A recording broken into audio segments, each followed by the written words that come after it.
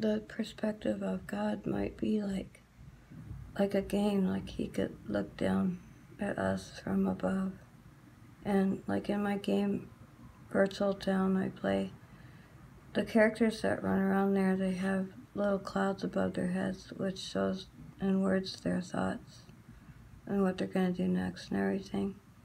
It's in these words of a cloud above their heads. You can read, if you get close enough, you can read what they're going to do, or what they're thinking about, what they're thinking about doing their next thing, or what they're talking about. I was wondering if that's how it is with God, if he views us as like characters, and like we're a character in a game. And so, like, if you, like, oh, I'm gonna go out and get some food to eat, or I'm gonna go to Jack in the Box or something like that, and so he knows what you're gonna do. So maybe it's like that. I don't know. That'd be weird if that's what what we're thinking can be seen by God, but not by, because he did know the thoughts of those people. Somehow he knew the thoughts. Maybe he just generalized their thoughts, or actually knew their real thoughts when he was there on the earth with them. But he was able to be here and know their thoughts at the same time. It's interesting.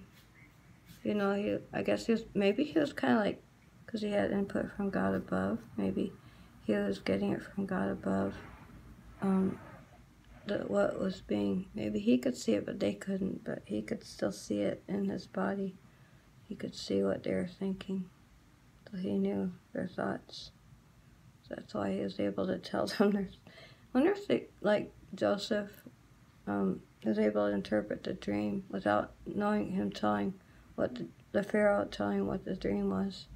Maybe God did give him the information while he was sleeping. Maybe I guess maybe Joseph went to bed and he prayed to God to give it to him, and so while he was sleeping in a dream, God gave him the information so that he was able to tell the Pharaoh what he had dreamed about and get it correct, because all the other people that were around him weren't able to tell him what his dream was. Just my thoughts right now.